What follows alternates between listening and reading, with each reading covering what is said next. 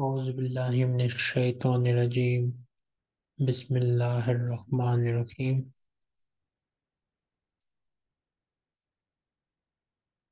Last time we studied the Quran class and we had only one question from the Quran class last time. So what should you do if your father or mother or sibling or wife or son or daughter commits a crime and you know that they have committed this crime? We must stand as a witness against them in the court. Okay. So we must stand witness against them, even if it is our dear person. Okay. Today we will study from Masnad Imam Ahmad, Hadith number 343. Okay, Mr. Ahmad, read this. It was narrated that Simak said, I heard Iyad al-Ash'ari say, I was present at Al-Yarmouk and we had 5 commanders over us.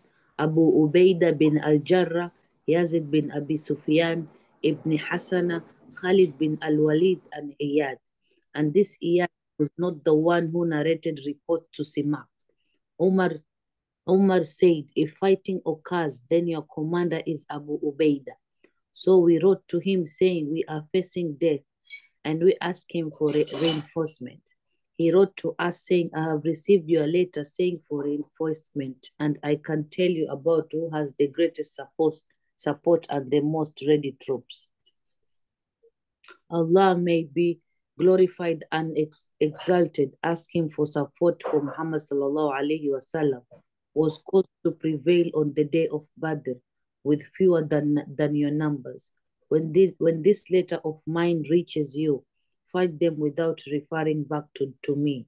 So we fought them and we defeated them, pursuing and killing them for 4 parasangs, and we acquired wealth, booty.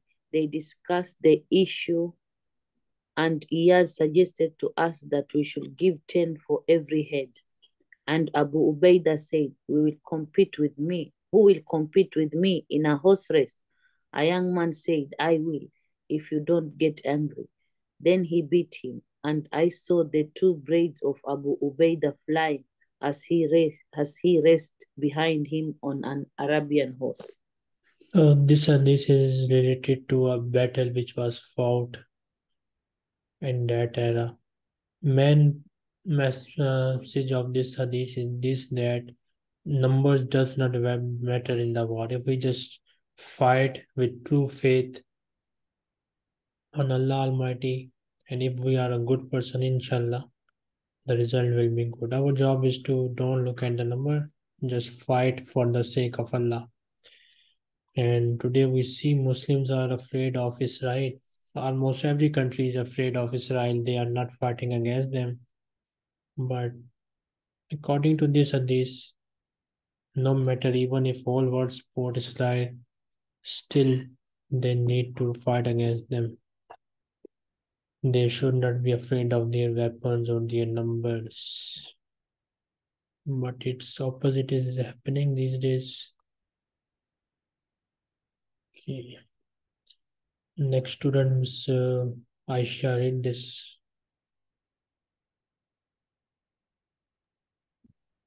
It was narrated that Ali bin Zaid said, I came to Medina and entered upon Salim bin Abdullah, and I was wearing a silk. Salim said to me, what are you doing with this garment? I heard my father narrate from Umar bin al-Khattab that the Messenger of Allah sallallahu alaihi wasallam said, silk is only worn by one who has no share in the hereafter. So men are strictly prohibited from wearing silk. We better write this question because we see some Muslim men wear silk clothes? Can a man wear silk clothes?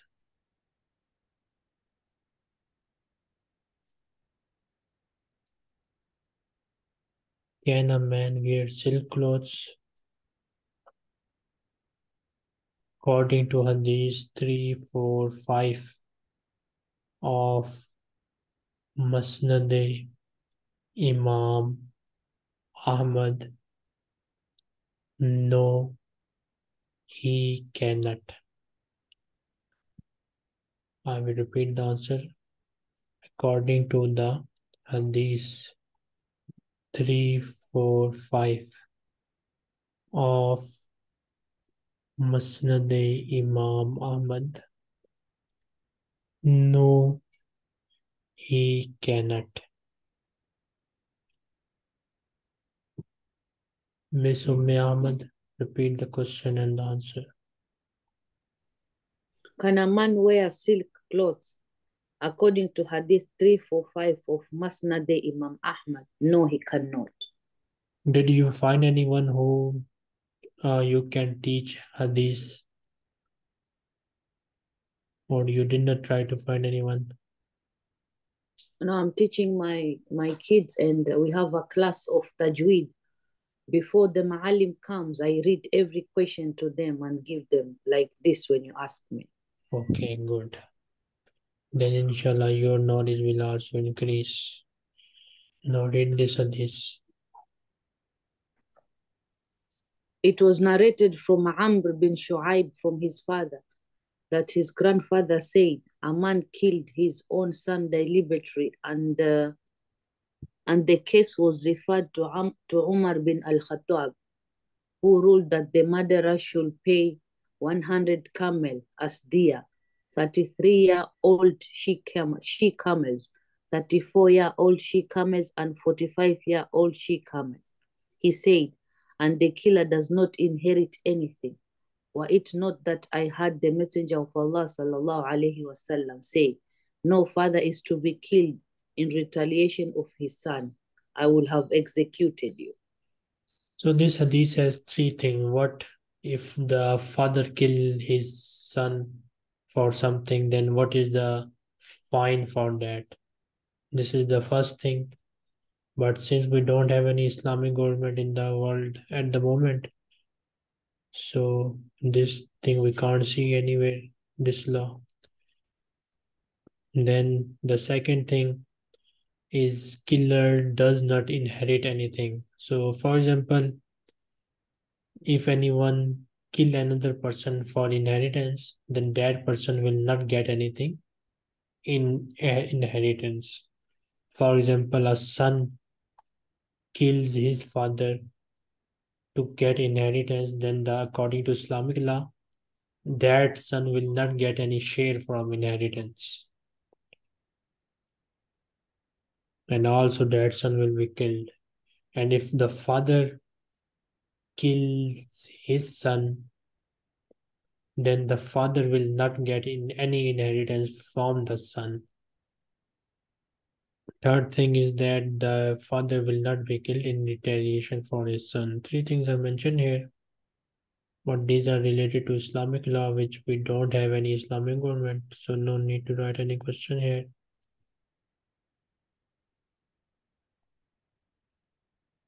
Next, Miss Aisha. It was narrated that Amr bin Shuaib said, Umar Razilullah anha said, were it not that I heard the Messenger of Allah sallallahu alaihi wasallam say, the killer gets nothing from the estate of the one he murdered, I would have included you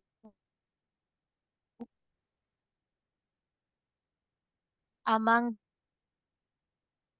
the he killed and gave the camels to him.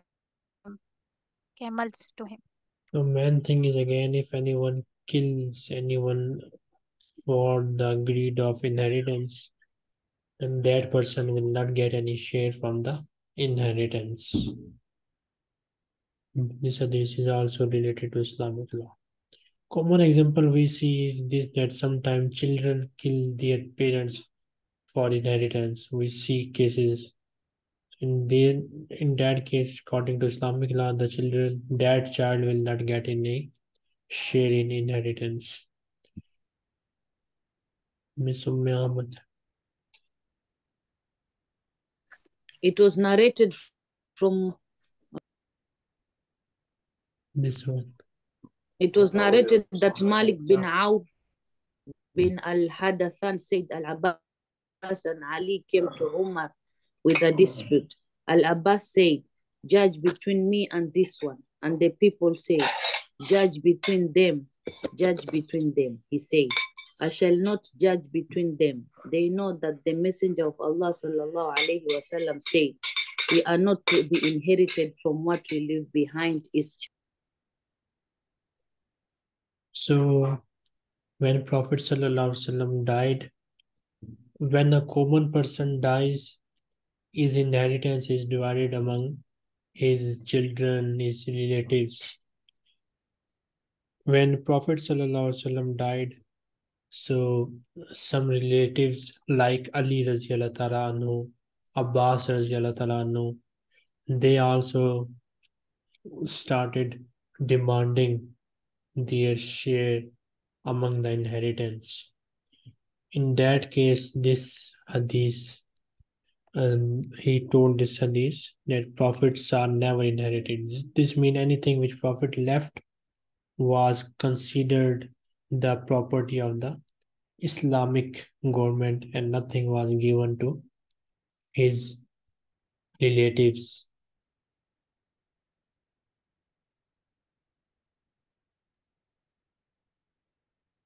Miss Aisha, next. It was narrated from Ibn al-Musayyab Musayyab that Umar radiallahu anhu said one of the last verses to be revealed was the verse on riba al when the Messenger of Allah sallallahu alaihi wasallam said that he had not explained it, so avoid riba and any dubious matter.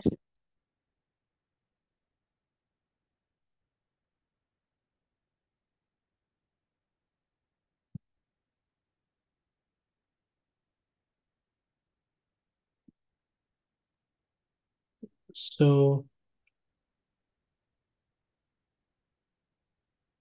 we see many insurances, many investment schemes which have Islamic names and they take fatwa from Big Mufti. But in fact, they are riba, they are interest money, they are interest profit. So you should not invest anything in any investment scheme unless you are sure that it is 100% Islamic. If you have any doubt, then you must not invest in it. Can you invest in an investment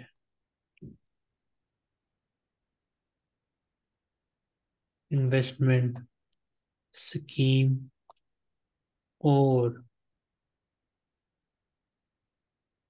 insurance scheme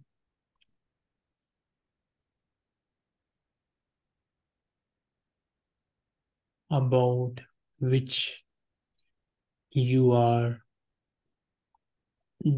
doubtful, D-O-U-B-T, doubtful, whether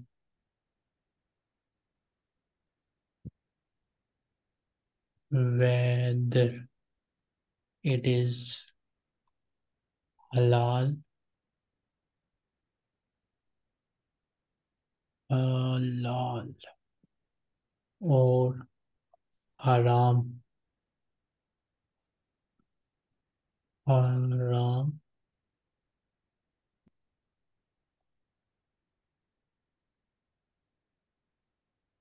interest money.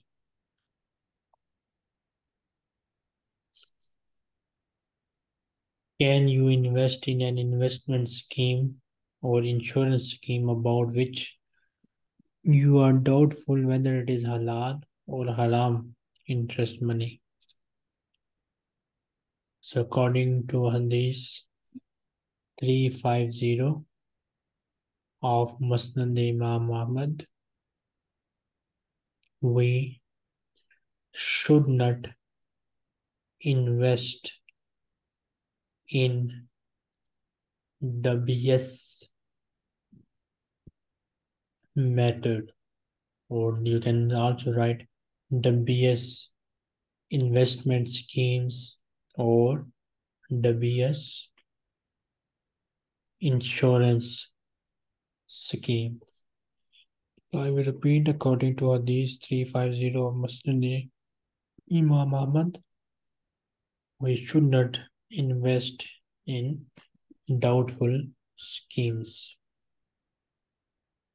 Miss Ahmad, repeat. Can you invest in an investment scheme or insurance scheme about which you are doubtful whether it is halal or haram interest money? According to Hadith 350 of Masnadi Imam Ahmad, we should not invest in any dubious matter or dubious investment scheme or dubious investment insurance. Let's suppose. Ustad, can I ask you a question? Yes. What about this mortgage here? If I take a mortgage and some sheikh say if maybe I will be staying in it, it's okay to take. But some sheikh, they say because there is interest is not allowed. So that's where I'm thinking about. Is it okay or no? It depends on what all its details. So if I don't know about the details of this, some are halal, some are haram. So I can't say anything about it. Okay, it depends on what are their terms and conditions. Okay. Okay, thank you. Okay, if you want, I can tell you in detail. Can you share the details? Like the mortgage is 280,000 pounds. And then you pay monthly, like 1,000, 1,000, 1,000 every month until you finish. Maybe it will take like 30 years, or I don't know how many years, it depends. Okay, but when wait a second. Uh-huh. The price of the house is 28000 pounds. Am I right? Yeah. This is the price. And they are saying that pay us every month 1,000 pounds. Yes. Okay. And this means after 280 months, you will pay the whole amount. Am I right?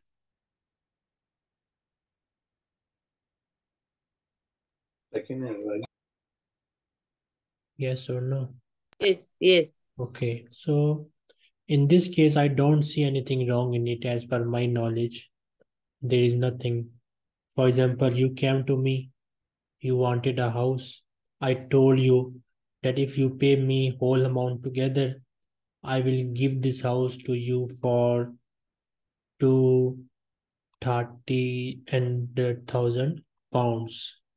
But if you want it on installments, then I will give you this same house for 28000 pounds. And each month you need to pay 1,000 pounds. You will pay 1,000 pounds every month. So as per my knowledge, nothing wrong in it.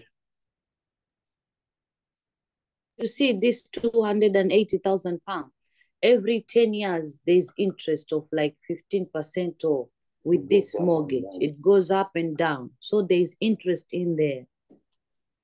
If they are adding such condition, then I believe it is not allowed, because they need to be clear everything in. For example, if I say that interest money, I don't know what is it, so I don't think that is allowed. But if they fix the amount and whether they have loss in it or whether they don't have profit in it, then it is allowed. But I think I depend on you. What are the terms and condition actually? So you are saying that they take some interest money like 10% every year? Yeah, because there is an Islamic mortgage.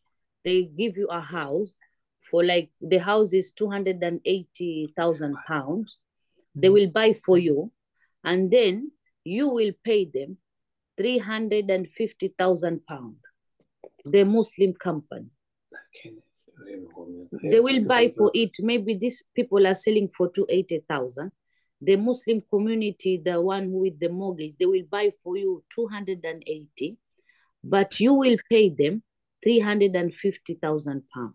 And this 350,000 is fixed or it can change? It's fixed because they buy for you for 280, but for them they add a profit for 350. So you will pay 350 same. There's no interest, there's no 10% or going up or going down. Okay, let me understand this new situation now. So a company bought the house for 280 pounds, okay? 280, yes, 280,000 pounds. This Muslim company bought this house, okay? Then that company sold the same house to you for 350,000 pounds, and you will pay them 1,000 pound per month. This is the situation. Am I right? The situation is when I want a house, this company, they will buy for me if it's 280. They will take all the money and buy for me the 280,000. So when they buy for me, so they will add for me like this 350 for me to pay. Yeah. So got it. So they bought this house for 280,000 pounds. Yeah. They sold it to you for 350,000 pounds. Yeah. And you will pay them 1,000 per month to pay this amount. Because these people are there. If me, I need a house, so I want to buy, I will go to them. Okay. They have the money. So they will buy for me and they will add profit. Okay. So I will pay this new amount. Nothing wrong in it. They are doing legally business, which is allowed in Islam. Nothing wrong in it. As per my knowledge, this is halal. The company is earning the right profit and there is nothing haram in it. You can continue with them. Okay, shukran. Okay. Even if I had money, I will do the same thing. I will buy the cheap house for this, and then on installment, we can increase the price. Nothing wrong in it as per my knowledge.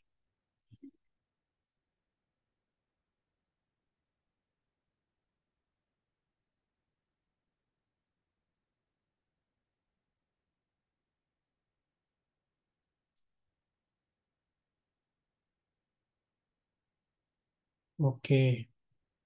Now read this hadith.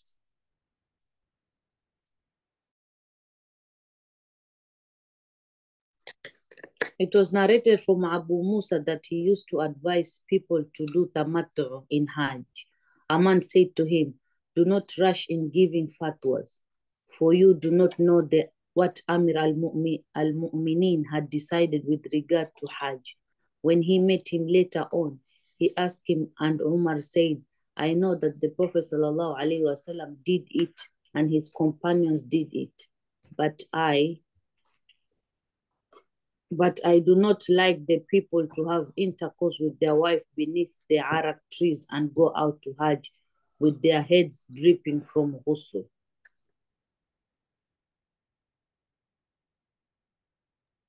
So there are types of Hajj. Inshallah, we'll study them in the chapter of Hajj in detail.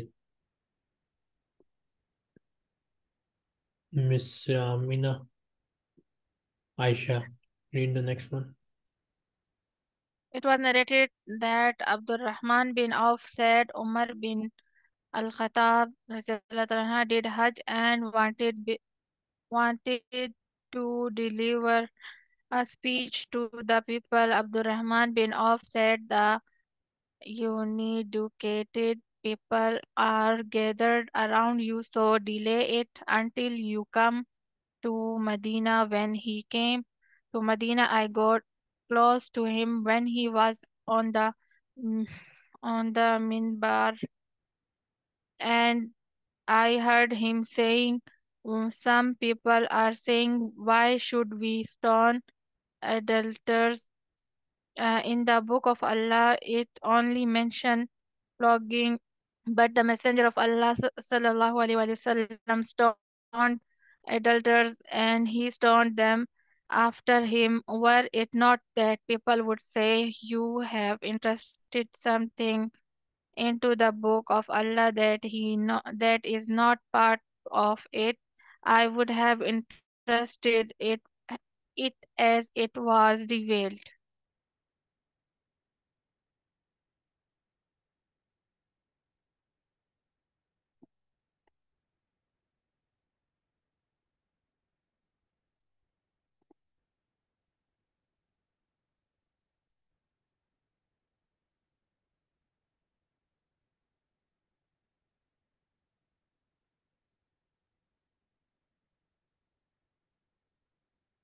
We can't hear you. Your mic is mute.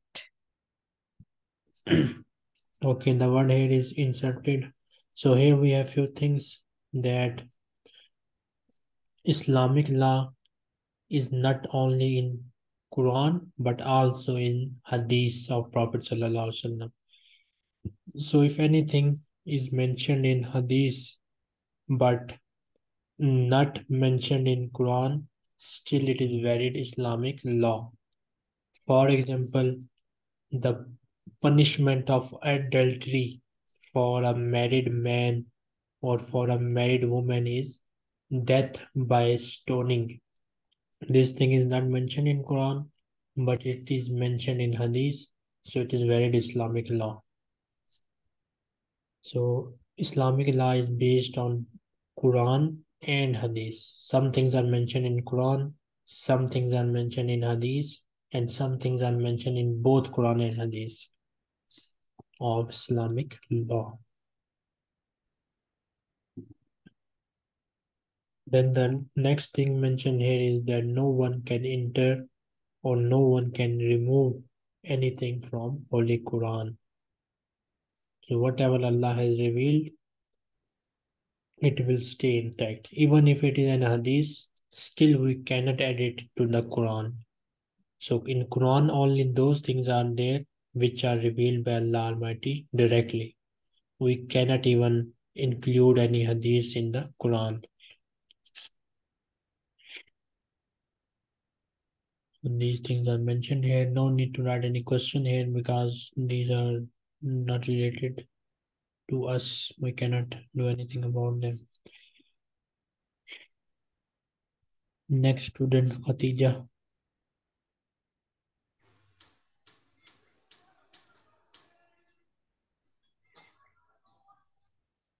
Can you hear us? Yes. Okay, read this. It was narrated that Shimak bin Harb said, I heard An-Numan, that is bin Bashir, said Umar radiallahu anhu mentioned what the people had acquired of worldly gains and said, I saw the Messenger of Allah sallallahu alaihi wasallam remaining coiled up with anger pangs all day, unable to find even the worst type of dates with which to fill his stomach. So this was the life of Prophet Sallallahu Alaihi Wasallam. Whenever he used to have anything, he used to donate it to the other people, and as a result, he often used to remain hungry for whole day, and even he did not have low quality dates to fill his stomach. So he was living such a simple life, and most of the time he used to remain hungry. He even did not have food to eat for days often. This was his life. That's all for today. If anybody has any question, they can ask me now. Then we will stop the class. Just